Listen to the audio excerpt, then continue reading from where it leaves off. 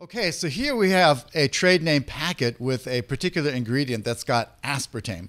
So aspartame, the reason why this is important clinically is because it's interesting. The molecule is actually made up of 2 amino acids. Go figure, right? How do you get something sweet from that?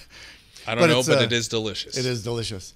So it's a dipeptide made up of aspartic acid and phenylalanine. So the reason why that is important is because we have individuals with phenylketonuria. Oh, so yes. with individuals with this disease process, they basically can't break phenylalanine down. It accumulates and becomes toxic. Yeah, and they end up getting, I think, intellectual disability in the future. Right, right. And the picture of the mouse isn't because the mouse likes the aspartame, although I'm sure it would.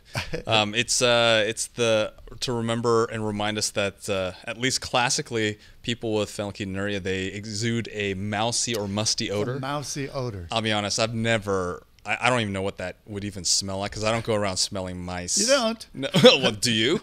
Not on a regular basis. I have smelled mice, though. Actually, working in the lab, we used to take care of the mouse room. But yeah, it's not something I do on a daily basis.